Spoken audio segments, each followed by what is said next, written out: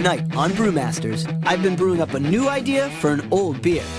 We're headed all the way to Cairo, Egypt to bring a 4,000-year-old beer back to life. We almost hit the donkeys. Have you ever gotten in accidents? Once a week? The key to this beer will be wild Egyptian yeast. Donkeys are very excited about our expedition. No one has lizards in his beer. You'll be the only one. It's a total gamble. I hate this. Meanwhile, the brewery has their hands full with another ancient ale, Chateau Giahu. We could end up having to part with this entire 200-barrel beer. I'm swimming in beer. A great craft beer begins with a great idea. You want to be where it's at? Join me in this vat. I'm Sam Calagione, founder of Dogfish Head Brewery. My team and I make off-centered ales for off-centered people. We brew it, we ferment it, we cool it, bottle, keg, ship, rinse, and repeat. Well, I'm swimming in beer.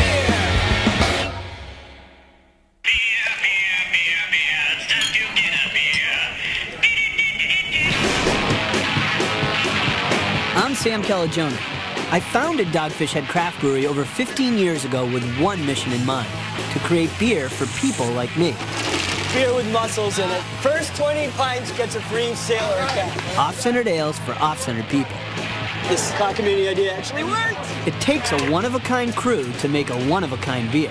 We were considered to be kind of weirdos and heretics and freaks, and they're like, oh, what's Dogfish are they going to put in the beer this time? For instance, I'm sitting on a pallet of Midas Touch right now, which is a 2,700-year-old recipe found in Turkey.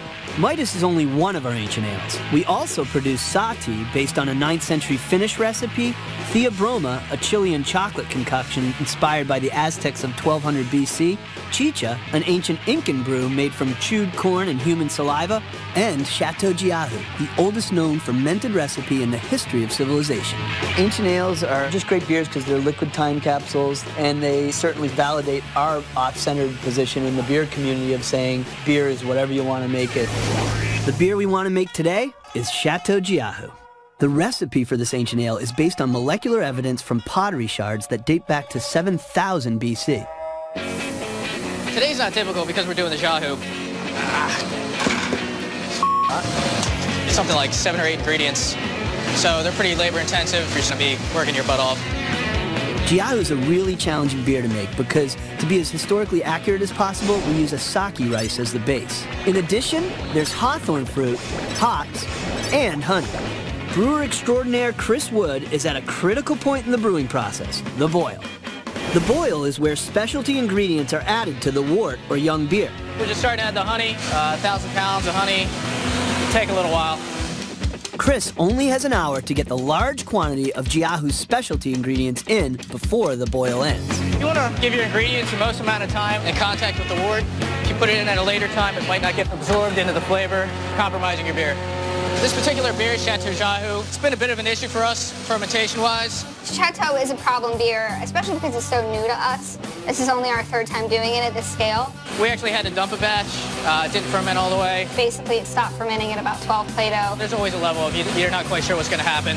After the boil, the wort is transferred to the whirlpool, where Chris must add the final ingredient, muscat grape juice, which will add distinctive flavor notes to this 10% alcohol beer. I need to hook up the muscat to a pump to feed it into the whirlpool, and I don't know where the hose is. I gotta go look around the cellars and see if I can find it. I guess somebody took it. They didn't know I needed it. When things outside of your control kind of go wrong, it's stressful, yeah, it is. Chris found the hose, but now he only has 10 minutes to get the muscat into the whirlpool. If the muscat doesn't make it into the whirlpool, this Giahu batch will be incomplete. We got everything in the time that we needed to. I think this is going to be a good batch this year. Now, the brew is complete and Giahu is ready to go to the fermenter. Meanwhile, I've been brewing up a new idea for an old beer. Egypt was such an advanced civilization, and beer was such an integral part of that civilization. I don't think our Ancient Ales program would be complete without an ancient Egyptian ale. In both of these instances, we work with Dr. Pat McGovern, a famous molecular archaeologist who's kind of the Indiana Jones of ancient beverages. In most cases, he analyzes DNA evidence from artifacts to identify ingredients that may have been used thousands of years ago. But this time, Dr. Pat takes me to UPenn's Lower Egyptian Gallery for inspiration. It's a false door. It's where food would be given over to the deceased, and beer happens to be the first one listed. That's beer in hieroglyphics. It looks like a jar with a loaf of bread over it. You know, if we go to Egypt, you know, we're going to see lots of these. Go to Egypt? I like Dr. Pat's thinking. The best place that we can really get information about beer making are the tombs. And there's one tomb in particular which is the earliest depiction of beer making anywhere in the world, called the Tomb of Tea. We go there, come up with the most appropriate recipe, source the ingredients, bring back whatever we can, you know, from Egypt, brew it at Dogfish. So we'll decide today, it's definite. Let's go with it, I think. We're gonna bring a 4,000-year-old brew back from the dead. This one's gonna be awesome. Days like these are my favorite because an idea is moving towards an actual beer. There have been a few previous attempts to brew an ancient Egyptian ale, Newcastle's Tutankhamun ale, Kieran's Old Kingdom beer, and Anchor's Ninkasi. But we're gonna try something the others haven't. Beers like these are really challenging to make. You're kind of brewing off the grid. So there's a ton of creative conjecture that we have to do as brewers to bring these beers from hieroglyphs on a wall and make them truly come back to life in liquid form. I'm thinking about doing something wild for this Egypt brew, something the ancient Egyptians were probably doing without even realizing, using wild yeast captured on location in Egypt. Gathering wild yeast on location won't be easy. Yeast is a crazy organism, and there's many different branches, as Katrinka, our resident yeast expert, can explain. The most important is Saccharomyces. In the Saccharomyces family, we have two different kinds of yeast. Baker's yeast, which we use to make bread rise, and brewer's yeast, the only alcohol-tolerant yeast. Brewer's yeast, that is one of the most awesome organisms there are, is a single-celled organism that produces ethanol for us. It's cool because it makes beer. Saccharomyces occurs naturally on skins of grapes. Yummy, which was helpful back when they first started making wine. And we didn't know anything about microorganisms. They would just kind of mash grapes up and put them in a big pot and let them do their thing, and wine would eventually form. In brewer's yeast, there are hundreds and hundreds of strains. At Dogfish, we have 32 different strains on file. I spend most of my time working with doggy yeast, which is our proprietary strain. Dog yeast smells very unique and tastes very unique, and it's a huge part of our flavor profile. Different yeast strains impart unique flavors to a beer as a byproduct of fermentation, which is why it's so important to brew with the right strain. Jesse, you ready for it? Yeah, I'm coming. All right, let's do it. I don't know how the team is going to react to my wild yeast idea, but before we bring this Egyptian beer back from the dead, I got to get Brewmaster Flores and head brewer Jesse on board. For this Egypt brew, I think we should explore wild yeast. Oh, wow. Wouldn't it be cool if there was a way we could just, in the night air of Cairo, capture yeast out of the air? You are talking truly going to Egypt and like expose the petri dish, get whatever is in the air somewhere along the Nile? Pull from the air whatever's in it. Pollen, yeast, bacteria. Yeah, that would be interesting. Flores, with your schedule, Big F, can you join me at least for part To go to Egypt? and be like the yeast whisperer? Wow, that I think would be pretty wild. Yeah, very wild. Flores gone wild. Flores gone wild. Man versus wild. I've never had a date in Egypt with anybody. No, pretty exciting, right? That's romantic. You still want to be part of this? I'm all aboard. Let's do this. Jesse and Flores seem psyched to explore the wild side of yeast, despite what all good brewers know, that yeast can be highly unpredictable. Back in the lab, Katrinka's been keeping an eye on one of our other ancient ales, Chateau Giahu, because we've had trouble fermenting it in the past. This batch has been fermenting for 2 days in the tank. By now, the specialty sake yeast should be eating sugars and producing alcohol, but it's not. We have a problem today. Our chateau is really slow. Not only are we slow, I think we're really stuck. When yeast is stuck, it basically stops eating, falls asleep, and sinks to the bottom of the tank. What was our gravity today? 9.34. So yesterday it was 9.34 also. So this looks like solid stuck. No, we're good. Yeah, we're good and stuck, yeah. That I don't like. This is always hard because we are only a small team, but we are working against billions of yeast cells. John Carpenter, our assistant brewmaster, has a plan.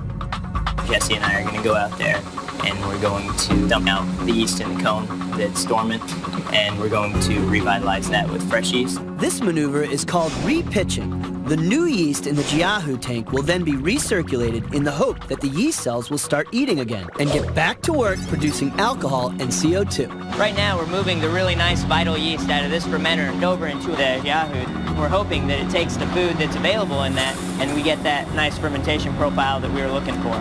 Within 12 hours, we'll know if we're good with this again. Worst case scenario, we're going to have to end up dumping this whole fermenter. We've got 200 barrels of beer in there. We're looking at a loss here of $50,000 to $75,000 of sold product. Coming up, Floris and I travel to the land of the pharaohs in search of the perfect ancient ale. This looks like a bushel of wheat. Eureka! And it's all hands on deck at Dogfish to keep a watchful eye on the progress of the Jiahu brew. We could end up having to part with this entire 200-barrel beer. In our quest for an ancient Egyptian ale, Floris and I find ourselves in modern-day Cairo, Egypt. Crazy. I love it. Leading the expedition, our guide, Rami Romani, an expert on life in Egypt, past and present. Yeah. Look over. We're on a research mission to understand the process of beer making in ancient Egypt. Rami's driving us to the outskirts of Cairo, but getting there is half the adventure. Wow, look at that guy. The horses and donkeys, why can they go against traffic and cars have to go one way? We're natives. That means your mother is a prostitute.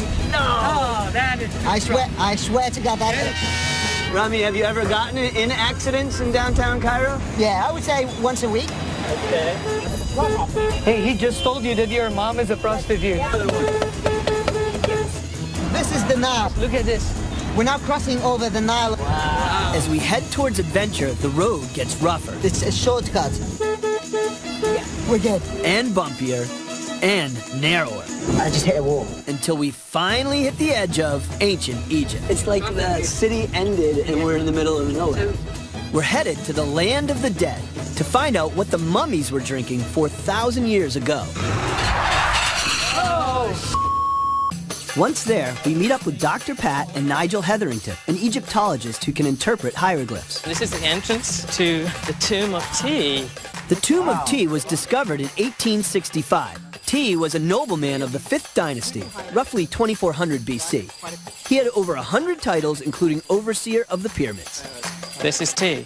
This tomb is a sort of comic book of Egypt because the reliefs show everything that he wanted to take with him to the afterlife. These are magical reliefs. They can come alive in the afterlife. Torch is on in here, and now we get right through to the storerooms. This is where we based all the interpretation of bread and beer for 200 years in ancient Egypt.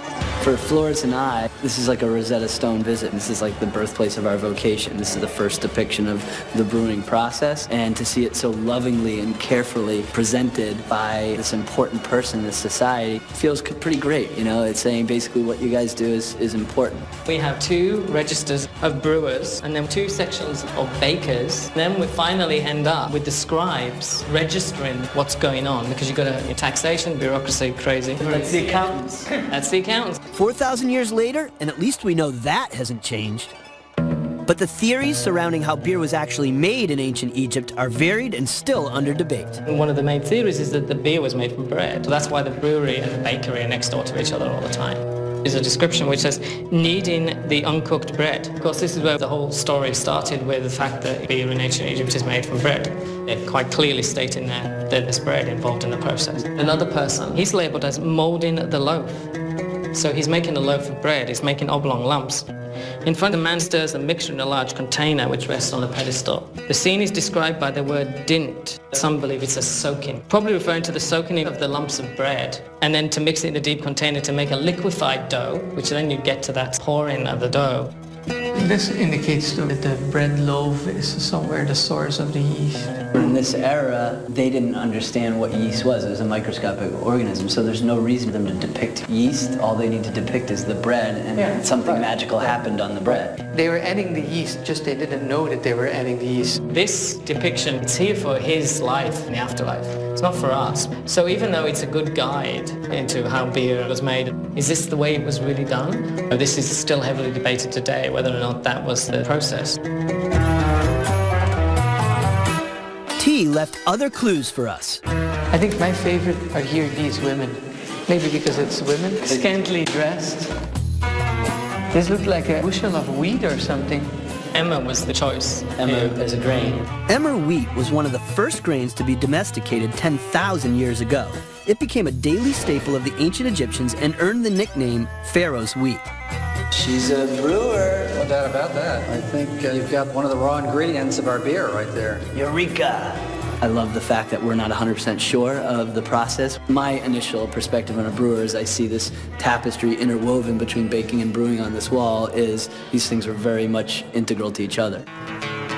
Beer back then was not just for adults to go back home and get smashed. That was not the case. Everyone used to drink beer. Rather than drinking water straight from the Nile, which is really bad for you, you wouldn't want to be working, carrying 5-ton stones on your back, and then going and eating dry bread. You want to eat and drink at the same time, which is beer. You just have the beer, it's clean, it's good, it's nutritious. Is a point I've been making. Beer is a food group.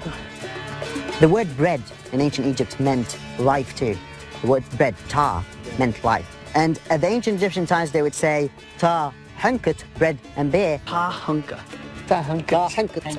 Hunkut. Ta hunkut, bread and beer. Ta hinkut? Yes. What about that as the name of our beer that we make in Egypt? That's an idea. I like the idea of people in Delaware saying, I'll have a ta hinkut. Okay, which is let's do it. sustenance.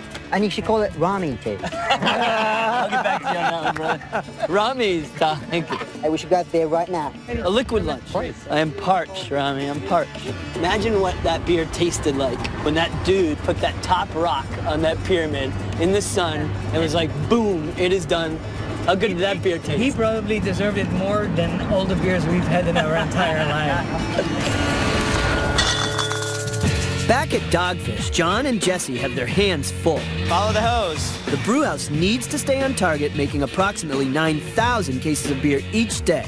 And they've got to troubleshoot one of our ancient ales, Chateau Jiahu.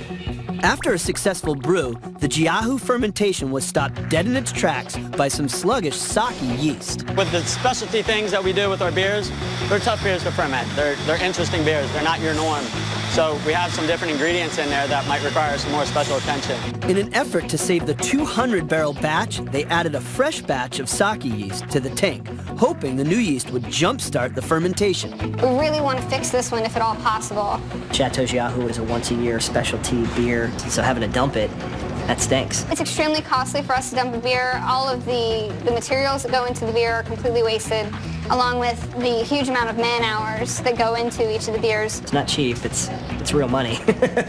And that's the part that stings the most. There is positive pressure, so I got CO2 coming out, so it's kind of vigorous is what we're looking for. Not quite enough to make you pass out, though. Now, happily fermenting yeast eats the sugar and farts CO2. So, the bubbling in the bucket is a good indicator that there's fermentation activity in the tank. If we end up having to dump this batch, we'll have to start calling distributors and let them down, which is a really, really tough thing to do.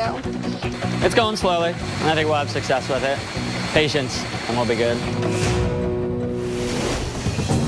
The Egyptian pyramids were built on beer.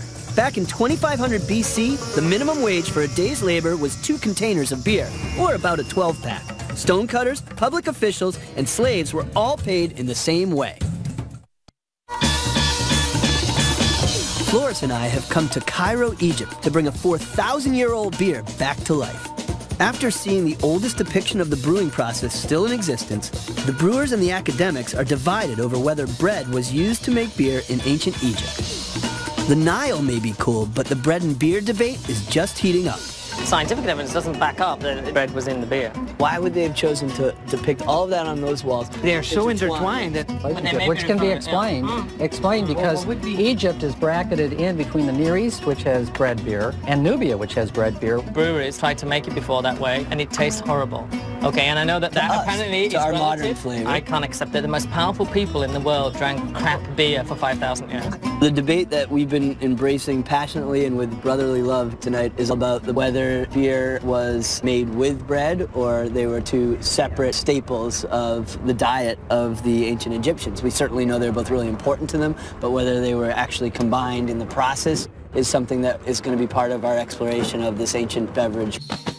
Dough was obviously the magic thing for them. We know what yeast is now, but a lot of people have never known that they did know that putting this with the other mixture that it would start. Should we incorporate bread into the making of this beer?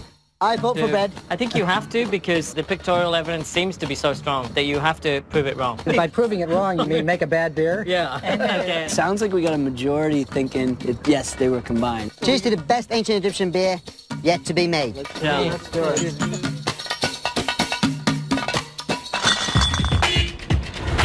Uh-oh, we got a bit of a log jam. Now it's time to get wild. We're gonna capture wild yeast on location here in Egypt. Rami is taking us into the heart of wild yeast terroir.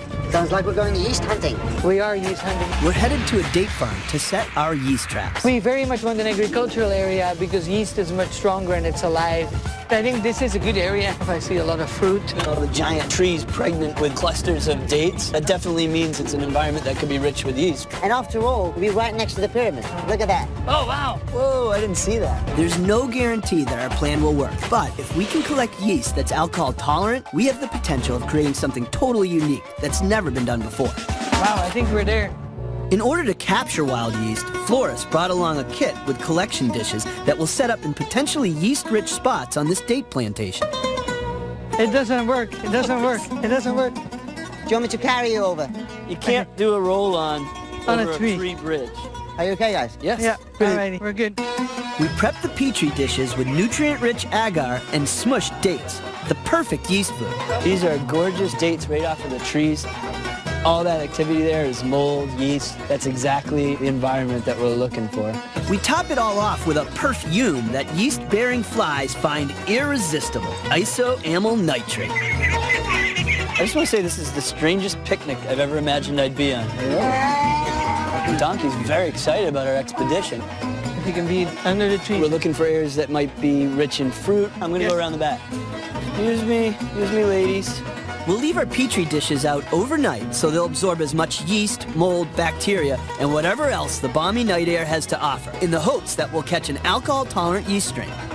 Yeast is airborne and around us almost all the time, but we only want brewer's yeast. So you're definite on this piece of cotton right now, there is yeast, but you're not sure if that yeast is the brewing beast or not. There are maybe 12 different yeasts around here in the air. Our game is just finding the brewing one. We need the beast yeast. Yeah.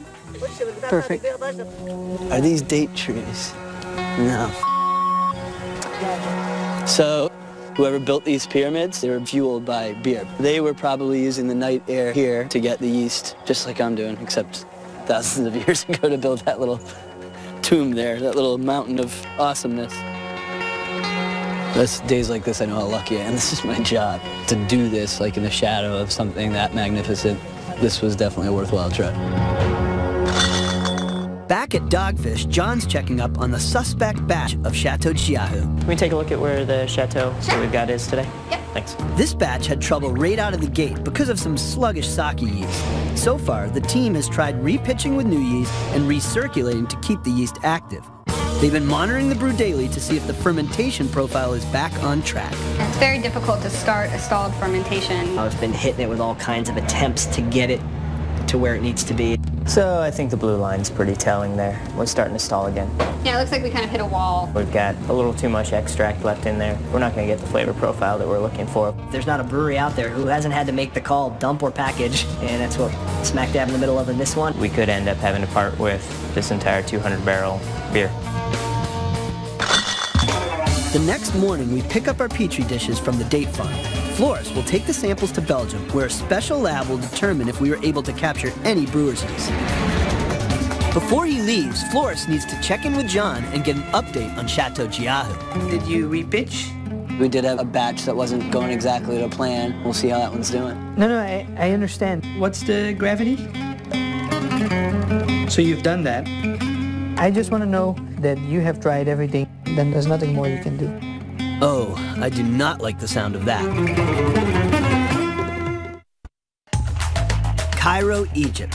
While Flores and I have been on a search for wild yeast, there's a really big problem with yeast back at Dogfish. I do need to know that we have tried all our other options. Flores is on the phone with John to discuss the status of Chateau Chiahu. Then there's nothing more you can do. All right, thank you. Bye. There he is. How's things back at home base? I always feel bad. Chiahu? Yeah, Oof. John just told me that they have 3 days now with no movement. We've tried spinning the tank. Aeration and pumping over all works if we have yeast that's active, but there is no active yeast, and I don't see really an option anymore. After several attempts to save the brew, it looks like we have no recourse but to dump it. It's never a good thing to lose a batch of beer, but we only answer to ourselves, and we only sleep if we make world-class beer. This chateau does not meet our standards, and it is going down the drain. Stump some beer. Yeah. Feels like a little bit of a death. A little part of your soul was chunked out. A day where you feel like you got kicked in the groin or your dog died. Sucks because chateau is a once-a-year thing, and we do it in very small quantities. Yeast is a living organism, and when you're operating at that high of alcohol content, you're at the ragged edge of its ability to exist and survive in the beer. So sometimes it's just, we had bad yeast. The chateau was a good beer. It started out strong, pleased a lot of people, and then really didn't do a damn thing. Yeah. Everything we tried to do, recircling, aerating. It was an ungrateful beer. It's heart-wrenching. I feel extremely responsible for every fermentation that goes on in the cellar because I'm producing the yeast for it, which ferments the wort, so I'm directly responsible for that. It doesn't feel good. Company-wide, nobody wants to see that. Basically, money going down the drain. So when that happens, everybody kind of takes it to heart. Would you like to say anything? Bye, Chateau.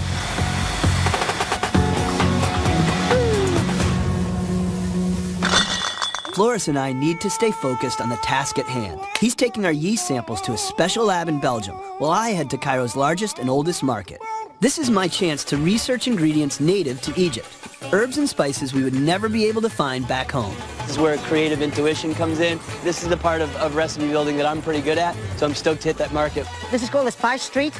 It's one of the biggest spice markets in Egypt. This market assaults your senses. I think if that is one of your ingredients for a beer, come on, no one has lizards in this beer. You'll be the only one. That is deer fat. It's very good for your sexual organs. Really? Yes. Yeah. You'll be as good as Egyptians in bed. Okay. Okay, is that good? Oh, no. We're famous, dude. We're really famous. Fooling around aside, I find my first ingredient for our ancient Egyptian ale. But this is it. That is dome. Dome. And dome are palm sugar. Explosively sweet and kind of tart at the same moment. We have evidence in the botanical record going back 16,000 years ago. So this is a great candidate for adding to our early Egyptian beer. It would have been historically and geographically relevant. This is my front runner right now as an ingredient. All right, what else should we at this one? Chamomile. Okay. Chamomile. All right. Ancient Egyptians called chamomile the herb of the sun. It was used to embalm the dearly departed to prepare them for their final journey into the afterlife. It smells kind of like appley chewing tobacco. I dig it. Yeah, I think it is nice. Dr. Pat suggests we use za'atar. It's a mixture that includes thyme, oregano, and marjoram. This is what I think would be really nice. I get lemon and mint. Yeah, I mean, I think it's just such a great spice. Do you think we should do this instead of chamomile? You could do both. And they're both equally accurate in era and geography? Yeah. And the flavors on this beer are definitely going to be more exotic because of the wild yeast approach. So I think these kind of herbal, spicy notes are going to complement the spicy wild yeast notes. We kind of went into it blind and learned a lot here as far as the ingredients that were available in 2400 BC. The spicy day of shopping, it was awesome. These are not things I've worked with before, so really what we need to do, and there's some testing, some tinctures, in essence make little teas with each of these individual spices in the beer so we get an idea of how it works. So we're gonna go and have a few beers right now in the name of science. Let's do chamomile first. This, I think, will be the most subtle of the three. It's nice. It all has kind of a sleepy quality. Evening beverage. Chamomile has good aroma, but I want this beer to have a little kick. Let's go on to Dom. It has a caramely, smoky, earthy flavor. It adds both sweetness and bitterness at the same time. I like that. I'm really looking forward to seeing how these two work together. Next up, we try the za'atar and see what that brings to the table. Ooh, yeah, that's potent. I get a lot of lemon and pepper flavors. God, that's not good. This is your least favorite? I hate this. You know what's wonderful is all of our palates are different, and we can drink the same thing and have a different experience. It's just not my cup of beer. Rami's protest aside, I think the ingredients will work together beautifully in the right ratio. Cheers to Dome, chamomile, and Za'atar. Cheers, gentlemen. Now it's time to head back to Dogfish and brew Tahanket, our ancient Egyptian ale.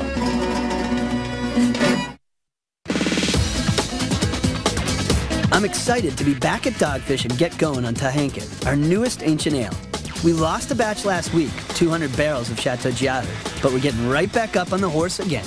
The results from the wild yeast samples Flores took to Belgium are due in today. These are the first pictures we got back from Belgium. I'm actually already excited because you can already see yeast. I mean, you can see it budding right here and here. That is like sexy yeast fornication. That's as sexy as yeast gets. Is it eating sugar?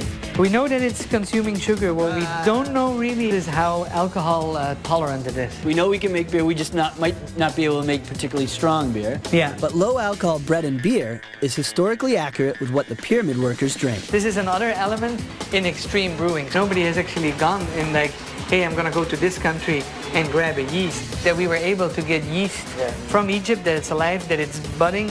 To be honest, I wasn't sure that this was gonna work. It was a total gamble, but the yeast traps worked. We actually managed to capture wild yeast that's likely related to yeast the ancient Egyptians used 4,000 years ago. Well done, guys. We're gonna make beer with the yeast that we got out of the night air in Cairo, so mission accomplished. I don't know of a commercial brewery that's done something like this before. So we're gonna debut Tahanket for the press in New York City just 3 weeks from now. It's gonna take us 8 days to propagate enough yeast to even do the brew. Once again, we're totally under the gun, time-wise. Of course. Wouldn't be. Otherwise, we don't know how to function. To make our Egyptian brew as authentic as possible, we're gonna add another key ingredient, bread baked with emmer. We have about 20 loaves of bread that we're going to be making. Never worked with emmer. Personally, I never heard of emmer. This was a traditional grain in Egypt, just trying to recreate what they had. Oven. It seems like it would bring a little bit more authenticity to baking the bread because I'm pretty sure ancient Egyptians didn't have electric ranges. Now, for the Egyptian brew, we're probably going to go using the bread as a specialty malt, adding color to that beer. We're not exactly sure what this emmer bread will add to the mix. It's just another wild card in this recipe. Delicious. 8 days later, I'm headed to the brew pub in Rehoboth to meet up with Flores, Jesse, and Brian. Today's an awesome day because we're making beer. Today's beer is definitely monumental in that nothing's been made like this in over 4,000 years. There's the boys. Hey, Sam. Good morning. Hi, Sam. I brought you guys herbs for breakfast. It's not just for breakfast anymore. This is a typically back-assward brew for Dogfish, meaning we're winging it once again. This is the first time we're brewing with ingredients from Egypt, so we need to come up with a game plan for each step of the brewing process. So this is chamomile. Now this is the za'atar, which is like a blend of different herbs, but it always has like marjoram and oregano. You smell this? This is like absolutely terrific. It's like sweet molasses, floral. This is the only thing that might add a little bit of sugars, fermentables. The dom, or palm fruit, needs further investigation. Somewhat of an odd note in it. Almost like a fungusy I note, almost like thought rancid, but that's actually better. Weird. It smells like mushroom. I think you're gonna like it because you're a fun guy. I think this would be nice in a mash. I agree. And I would like to use the bread the same way, so put the bread on top of the mash so we get some more of the toastiness. Flores suggests soaking the bread, just like the ancient Egyptians did. We've got our strategy. Let's make some beer. It's time to start brewing. Okay, what's going on here? Whipping up a bat. Look at you with your brewer's shirt on. The first step of brewing a beer is mashing in. That's where we mix water and malted barley. For this brew, we'll also be using wheat, emmer, the dom from Egypt, and Jesse's emmer bread. All right, boys, dom adding time. Jesse, you made the bread, you should add it. It looks like an awesome pizza, like that has sausage and garlic. After mashing in, we separate the liquids from the solids. It's time for the boil. We're ready to add the chamomile and za'atar. All three of those together, the tar really drops, mellows out. I was thinking use the majority, but are you guys thinking? No. I was thinking the smaller amount. Okay. I think we need to tone it down a little bit. Use only the quarter. Can we meet halfway? You can do a quarter plus 10 grams. I don't know what a gram is, but that's why it's fair. Sure. Oh, that was okay. Here. Snap. Neat. That was perfect. 4 points. An hour later, we sample the pre-fermented beer to get an idea about how the beer will taste. Nice. Looks good. Beautiful dark golden hue. You get a little bit of brown and red probably from the crust of the bread and from the dom fruit giving a little bit of color. There's a dom coming through, definitely. You get the dom? Oh, yeah. That fungus quality to the straight dom is not in the beer. I think it's very nice. This has a potential to be a great beer. Great beer. It's going to tear up. I'm going to tear up.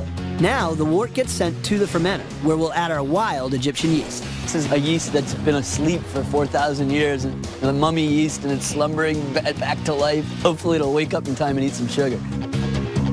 Jesse's pitching the yeast into the fermenter, and Tahanket will now ferment for 2 weeks. Dr. Pat and I are hosting an event to debut this ancient Egyptian beer, and we're going to barely have time post-fermentation to take 1 keg of this, get it in my truck, drive it to New York.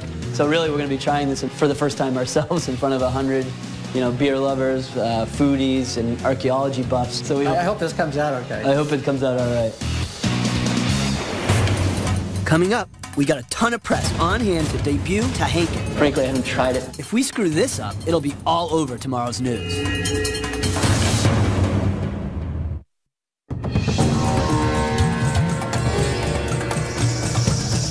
Flores and I traveled around the world and back in time so we could create an authentic ancient experience for the modern drinker. Fearless in our quest for authenticity, we went all the way to Egypt to hunt wild yeast for this brew. We're not in Delaware anymore. I'm excited, but I'm pretty nervous. Tonight's the night. We're here in New York City, Times Square. This is the night we're going to be trying the Egyptian beer. Center stage in front of a room full of beer lovers and archaeology buffs. On top of that, we've got a ton of press on hand to taste the 4,000-year-old brew we brought back to life. And so the name of the beer is Tahanket, which is sort of the OG term for beer in ancient Egypt. We just hope the modern drinker will dig it. I'm really, really proud of this beer. Dr. Pat, myself, Flores, everyone worked really hard on this. Frankly, I haven't tried it, but so if it sucks, humor me. Time to open the vault. We're gonna tap it and decant it. I'm not gonna lie to you, I'm at least gonna smell it, but I'm not gonna drink it. Yeah. Flores and I have no idea what to expect. It's carbonated. The fact that it's carbonated, yeasted sugar, creates alcohol, byproduct of CO2, so we got a hint that the yeast did its job. Isn't it beautiful? It looks like a hazy day in Cairo. It's sunny, unfiltered, kind of gray, maybe a little smog, but it's a beautiful unfiltered beer, and it's carbonated. This is kind of super exciting because this has something that has never been done before, beer-wise. The truth is, we have no idea what this beer is going to taste like. We haven't done any sensory, and we haven't even had time to tweak the recipe. Anticipation in the room is high. Let's hope this liquid time machine actually works. If we screw this up, it'll be all over tomorrow's news. All right, we're gonna go start. Don't drink any. No. Don't even bring yours up yet. Touch it. I'll touch it, but don't drink it yet. All right. All right, guys. Are you thirsty for this beer yet, or what?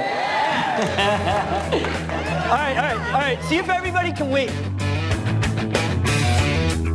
Anyone else? You guys need a pitcher? Don't drink it till everyone has one.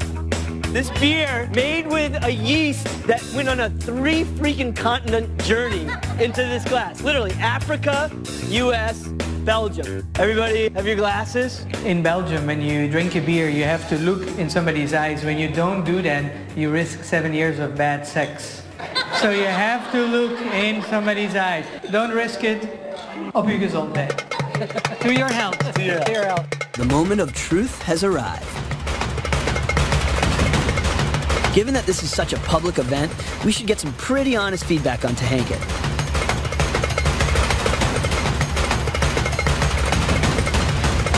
So, it's like shutting your eyes and tasting Cairo. I get a lot of dom, I get bread. It is actually incredible. That richness that comes out of it, the herbiness deep. 3 cheers, but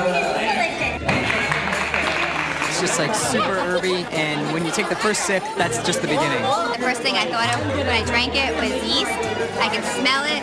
Unlike a lot of Dogfish beers, it's not off the charts alcoholic, so you can just drink it and kind of think about it and not feel like your doom is coming with each successive drink. That was something you could drink all night long. It actually brings me back to ancient Egyptian times. You get a lot of flavors, but it's very nuanced. It's complex, but it's not over the top. Smooth, a little bit of spice, not a bite to it. Just to look at it. I mean, how could you be anything like that? I mean, unfiltered deliciousness. Perfect. I kind of like it. Yeah, I think it's extremely drinkable. Yeah. I'm so happy the way this thing turned out. So, well done, gentlemen. To the next one. Where do we go next? I don't know.